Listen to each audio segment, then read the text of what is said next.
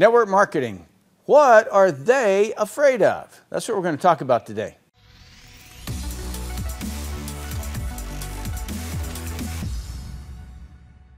So what are they afraid of, and who is they?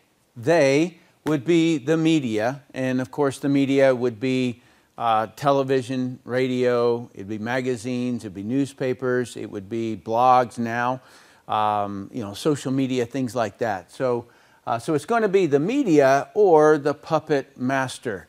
In other words, the person that is writing the script, if you will, of the teleprompter that the puppet is actually talking. Okay, so what I'm going to do here, I've been talking about a lot with various different things having to do with the media, and I've gotten a lot of comments and a lot of questions, and so I just thought I would come at this a little bit different so that you can see the angle, because I kept answering the same responses to some of the comments. Okay, all right, so I'm going to show you some clues, and then at the very end I'm going to ask you to figure out what are they afraid of. Alrighty, so when are people smart? Right, so it's when they take and chase back to source. Okay, that's the important piece. Every data point continually asking who, what, why, and motive. All right, so let me give you a little bit of background and kind of like how I ended up kind of being pushed off a cliff that I didn't really want to jump off. So I had just gotten out of the military, and my check was about $65,000 a month in my first network marketing company. And then all of a sudden we got hit by the media. And there was an attorney general that was saying that my company was an illegal pyramid scheme, action imminent, to quote the USA Today. And so then and a whole bunch of my team scattered. My check dropped from $65,000 a month to $16,000 a month. And while I can't ever get any sympathy for only earning $16,000 a month, it was quite a haircut to me, right? So I didn't really know if my company was an illegal pyramid scheme or not, all right? So when people scattered, I didn't know whether to follow them or to stay with the company. And so I was a bit in this point where I'm like, okay, I've got to go back to what I learned in the military about chasing intelligence back to the source and what went on right there, what was going on, and things like that. So because we in the bomb squad died or lived based upon our ability to evaluate intelligence. It's not just gathering intelligence, it's the proper evaluation of that intelligence. And so I did in my company, I chased back who, I chased back what, I chased back why, and all of these things. There were a total of 9 attorney generals who had ganged together to say that this company was an illegal pyramid scheme. And so I found myself going through the actual facts on the scene and determining what is a pyramid scheme and how does it get adjudicated that it's a pyramid scheme, and when is it not, and how does that get adjudicated, and where did it all originate from? So I ended up chasing it all the way back and reading case studies and things like that. That's what makes a person smart. People are not smart because they can repeat fiction. Okay, so when somebody throws out an opinion in the media or something like that, that doesn't necessarily mean that it's fact. Okay, that doesn't make them smart just because they can repeat some fiction piece that they got out there. All right, journalists, and I'm going back to when I was a child. Right, there was a gentleman by the name of Walter Cronkite. Okay, my dad used to absolutely love him and would always tune into his show. And I asked him why, and he said, well, because he doesn't put opinion. He presents both sides of a story, and he doesn't add in his opinion. And so that's kind of what made him a legend, if you will. And so no opinion is added there. And then today, journalism is very different. In fact, it is really even journalism, if you will. It's really just sales pitches. It's positioning and things like that. Here's what they do today. So they establish an agenda first, okay? And then they find positioning statements, all right? So let's say that they go out and they want to, they establish that they want to write a negative article in network marketing. And then they're going to go and they're going to find somebody who, let's say that they claim that they're an expert on pyramid schemes and MLM. And so they're going to go through that person's book or that blog or articles that they've written or something like that. And then they're going to extract out a statement and they're going to use that as their positioning statement. Okay? Now, if you don't know what a positioning statement is that it is a statement, often in bold or whatever, and then they will quote the author of that. And if they have written a book, great, right? So they get to say, author of or something like that, okay? So now that they've got a statement positioned, then they embellish, proving whatever their agenda was, okay? So that's kind of like what journalism is today. There does not need to be a balance of story. And even viewers have stopped even looking for it, right? Well, what does the other side say? Things like that. The viewer has kind of like been dulled down and trained to not even wonder what it is. And I find that very interesting. And for those of you who want to hunt down and look for good sources, if you will, from a legal standpoint, you can look at Kevin Thompson, I highly recommend him, and Jeff Babner. And the other thing from a legal standpoint, make sure that you're looking at current data. All right, so case law, no, you don't have to look at current data, but you want to look at the most current of those things, okay? The other thing is that with each administration, and I'm talking about political administration, you will find slight differences in terms of like what this new administration is doing as regards to network marketing or in regards to network marketing, okay? All right, so recently there was an article, a video that was done by the BBC, and I want to like throw down some clues for you here, and I'll show you the positioning that the person was after, and then how they quote proved it, and how anybody who has just a little tiny bit of awareness would be able to just go, oh my gosh, okay? All right, so the company that they were attacking was Unique and New Skin. They really focused on Unique mostly. And what they were going to do is prove, and I put those in quotes, that the products are expensive, all right? And this was absolutely outrageous to me. They set up a booth on the street, and I want you to just picture that this table right here is their table, right? And so there was a girl walking by, and all this is being video recorded, and a woman's walking really fast by, and she goes, "You want some makeup?" Okay? Now, why was this journalist doing this? Okay, so she said she's doing a investigative report, undercover investigative report, right? And so she created a fictitious name. She signed up in Unique, and then she's going to prove that the products are too expensive and saying that people don't want it. Okay, so this is the way she's going about proving it.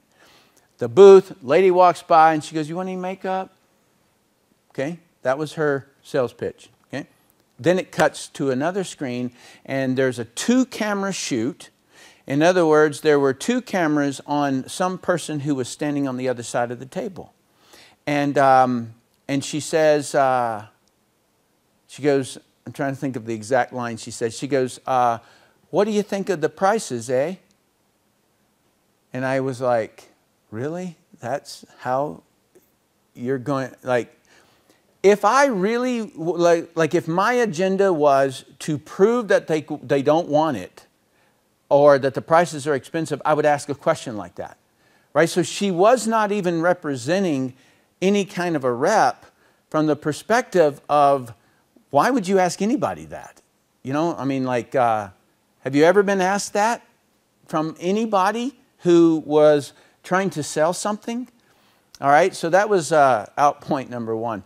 Number two is that on that 2-camera shoot to the person on the other side, the candid shot, if you will, it wasn't candid at all. It was a 2-camera shoot.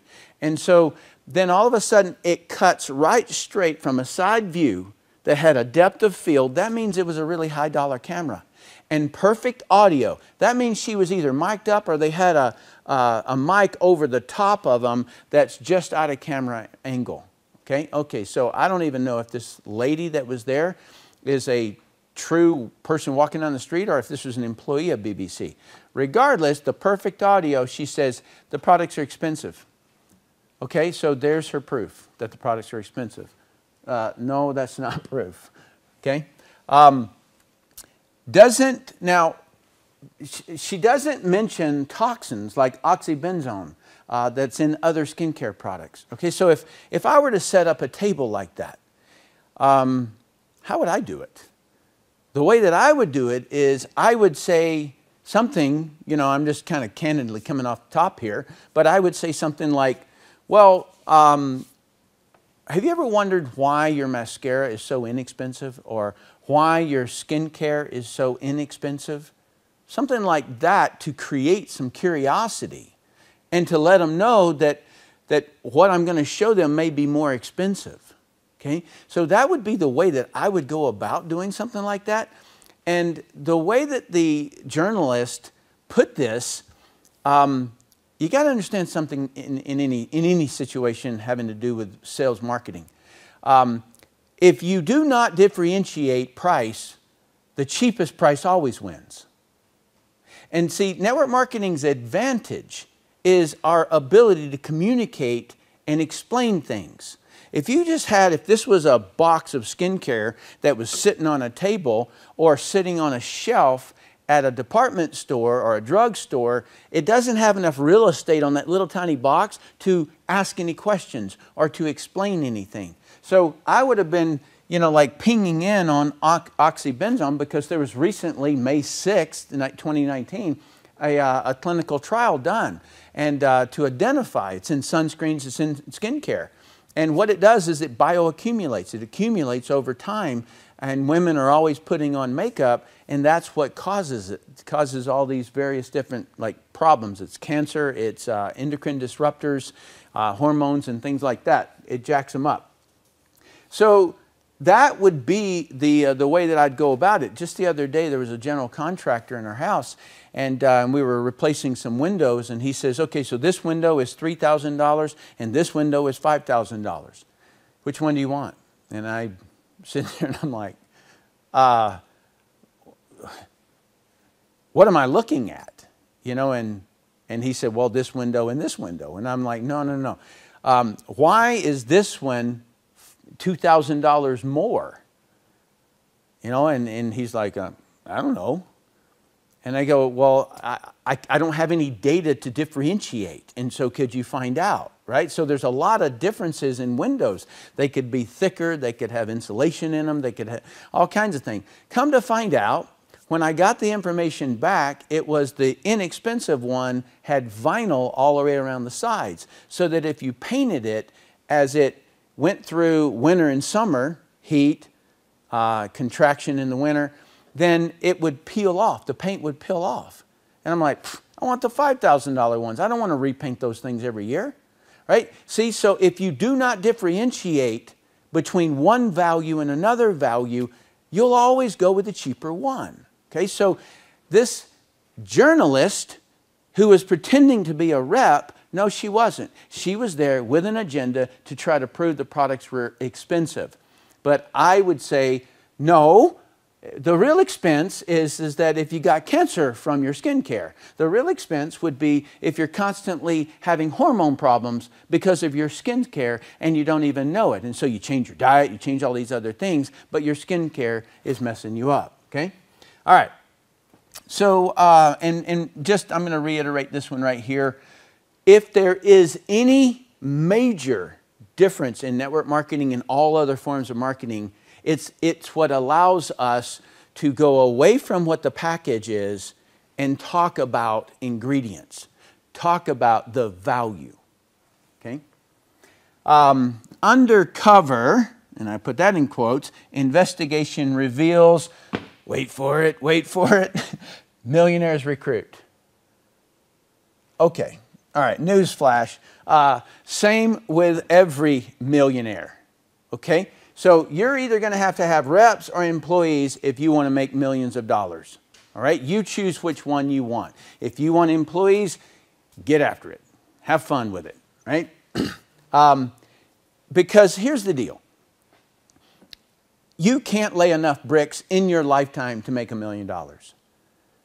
That's the simplest way that I could ever say it.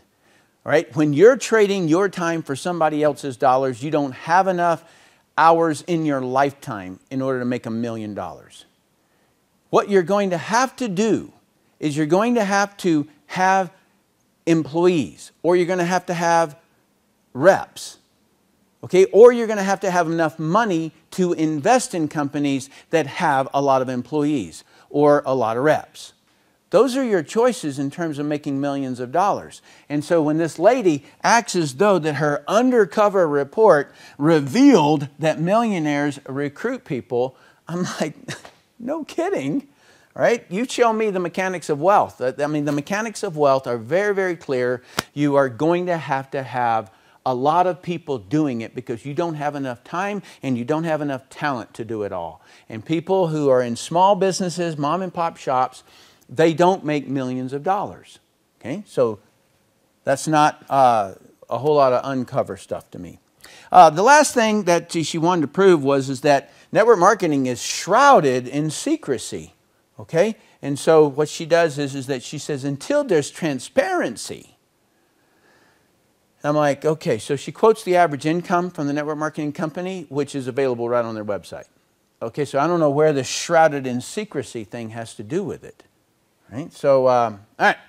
So, now, and if you watch my How Network Marketing Got Its Reputation, I taught you something in that one, and that is, how did she not put it in context? In other words, she had the opportunity to put all of this in context. And if she had, had a discussion with somebody and ask us any questions who actually know the industry, would have been able to put it into context. Okay? So she did not interview successful reps in Unique. Why not? Why not? Did not put earnings in context. Okay, so when she talks about, so few people make money in network marketing, I'm like, few people make big money. Put a line through network marketing. No, this right here shows the top 1%. How much do top 1% earners, and this is from the IRS data, how much do they make? Okay, so for me to be in the top 1%, I live in Utah, then I'm going to have to make $405,000, all right? And I am in the top 1%. In fact, I would probably be in the top something, point something, okay? The average of all of them is $380,000 a year. So let me kind of put that into context. So when she's talking about that network marketing talks about the big money that you can make, okay? And they do. Right? Like that is what causes a lot of people to join. It's what caused me to join. Because I knew I couldn't make big money in the military. But in network marketing, I could make big money. Right? And so when somebody then begins to say that so few people do, well, so few people do anywhere. So if you make $1 million, where you're going to be over into the 0.1%. In state or in your network marketing company. And so that's what she failed to put into context. And she should have if she wanted to be a just journalist. All right, let me summarize this. Okay, so why is the media focused on negative network marketing? 800,000 people die from cardiovascular disease. Why aren't they talking about that? Right? It doesn't make any sense. If you've looked at some of the cholesterol books out there, just go to Google and type in cholesterol lie, cholesterol scam, any negative word you want to, and you're going to find a whole lot of cardiologists who have stepped out away from the industry and said, this is destroying us. Okay, we're taking these statin drugs and they're doing nothing. And 800,000 people a year dying from cardiovascular type diseases, that's a story. That's a lot of damage. Network marketing is not a lot of damage. This is a lot of damage. Slavery is at its all-time high.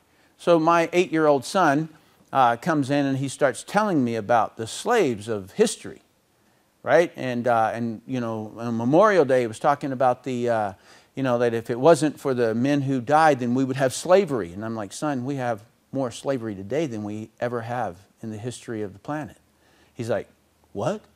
Yeah, okay, and it's work and sex slavery.